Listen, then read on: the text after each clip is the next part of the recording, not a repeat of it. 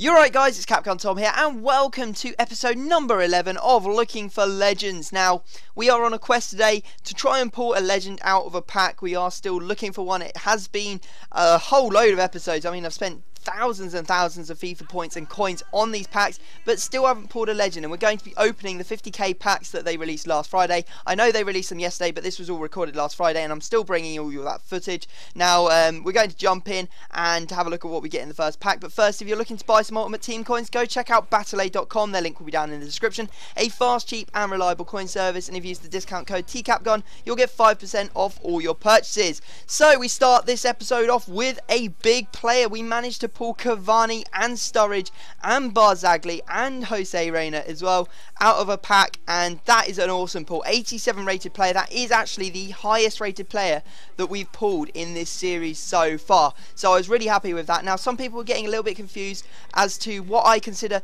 the best pull so far. Is going to be done on price. I do have to just clarify that, as a lot of you are like, last time Tevez was a lot higher rated, why didn't you put him in instead of Royce? You know, he's 86, Royce is 85, but I'm doing it on value. Royce is like around 70k, and therefore for me I think it's a much better pull than Cavani. So Cavani is the best pull of the day, but not of the episode or of the series so far. So anyway, next pack we managed to pull Sergio Garcia. We get a team of the week player, which is absolutely amazing. We also get Sanchez and Akinfeev in this pack as well, and I was particularly happy that we managed to pull Sergio Garcia, because it's only my third inform of the year. In fact, I've opened tons and tons of packs, and it's only the third one I've managed to pull, so I was really happy about that. And yeah, awesome to pull out an inform. And we also managed to get Ben Arthur in that pack. I just saw that down the end. Now we're going in for the last pack. This is going to be 150,000 coins spent on packs in this episode, as we always do, and we managed to pull Dani Alves. Yes,